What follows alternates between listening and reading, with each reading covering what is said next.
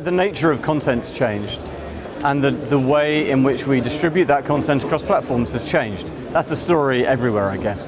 In terms of how that's changed, we are much more visual than we used to be. That's a big change. So particularly for younger audiences, video is a key part of making our radio mission come alive for a younger audience. Whether that's kind of longer form content that we can make available on more televisual kind of platforms, or whether that's short form content that's great for mobile services. In terms of audio content, we have grown a whole range of new content to suit digital platforms. So that we extend out from the analog broadcast, say with a station like Radio 1, we've created a sister station for digital only, Radio 1 Extra. For a station, we have a station for news and sport, rolling news and sport, called Radio 5 Live. We have built a 5 Live Sports Extra that just does radio commentary. So that will go in for, say, around big sports events. You can get unbroken commentary around those events, or say for the Olympics.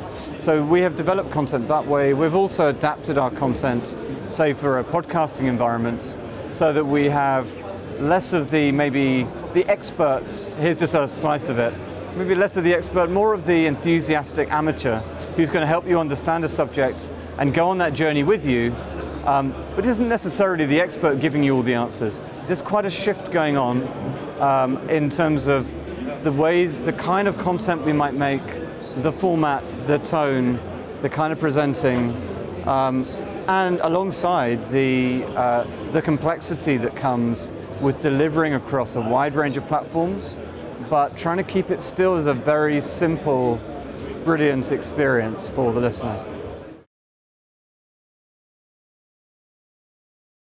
We have a mixture of specialists, so we have people who specialize in making great video, where there's a concentration of that skill needed.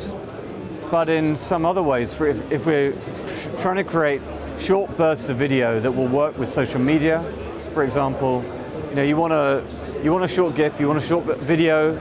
We are training up our production teams to be able to do that to a certain standard. We also employ specialists, a small number of specialists in social media. All these are quite small numbers of people, but that specialism really makes a difference to the quality right now. There may come a time in the future where the ability to do that becomes a very generalized skill, but we're not seeing that yet. There's a real mixture of general skills evolving and new specialist skills required.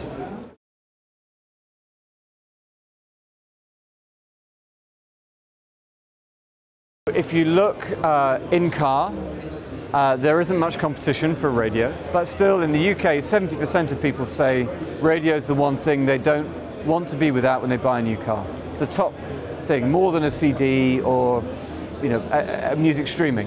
Only 1% say music streaming is essential right now. In home, that picture is very different. In home, we've seen quite big declines in not the reach. People still come to radio, but they're listening to less. And I think that's because of the range of competition. It correlates with age. So the younger you are, the less radio you're listening to at home, and the more other stuff you're doing. And we know there's a huge rise in the use of social media and internet, etc. So we are seeing growth in social, growth in access to our content via YouTube, Facebook Live, all of that. We're seeing big growth from a small base, but big growth. And the decline really has come, I suppose, where the competition is fiercest. I know that sounds very obvious, but take the kitchen. More people have a television screen in their kitchen now, rather than just listening to the radio. I mean, not everybody, but more do. And therefore there's just more choice. It's great, actually. It just means that radio has to produce the right content for you and give it to you in really easy, simple ways across all the devices you want to use. It's very good for the listener, for the consumer ultimately.